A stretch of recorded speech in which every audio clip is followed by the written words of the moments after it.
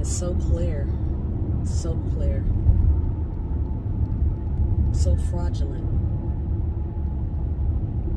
That's just the world we live in. But it's so much more heartbreaking to me when it's people you thought you knew, when in fact you didn't really know.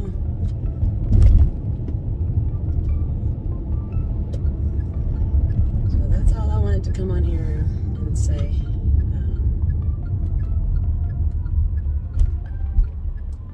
For this video, I'm going to start another video. Again, we must repent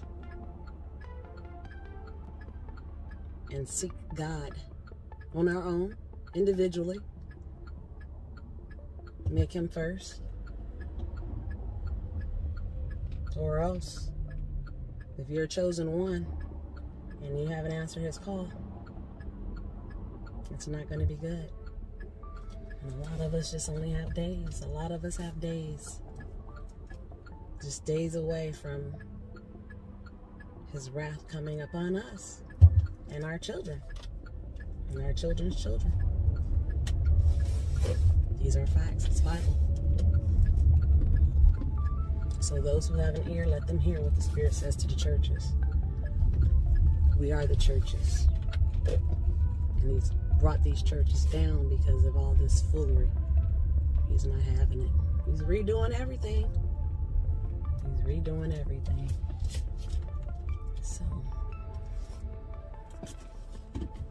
it's just a matter of time. Everyone has their time. Everyone has their time.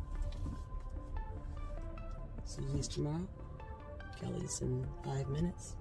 Rick's in 2 hours. Stacy's in 2 seconds.